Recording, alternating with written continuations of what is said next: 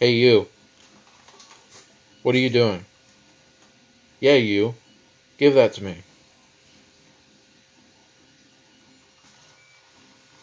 Thank you. Now let me tell you your first mistake. You handed me a loaded firearm. Your second, you handed me a loaded firearm with the safety off. Either one of us could have died. Now I'm going to clear the chamber and I'm going to show you what a real gun looks like. Now these are some real high quality gun mods. Your first mistake was using a full length dart magazine.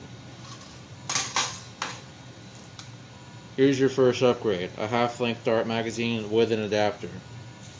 The advantage over a half dart from a full dart is they travel faster, further, and they hit harder.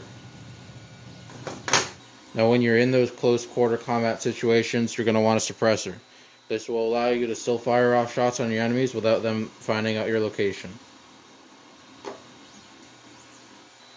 Now this is a magwell adapter. It slides into the adapter for the short dart magazine, allowing it to blend into the gun better and overall have a more tactical feel. Now your last mod for today is this.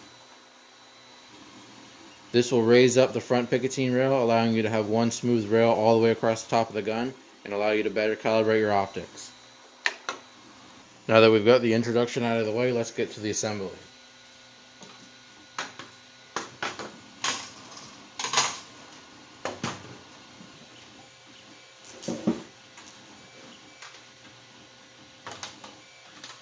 First thing I'm going to do is get rid of these optics. What even is this, a grenade launcher sight? This is a rifle, not a grenade launcher.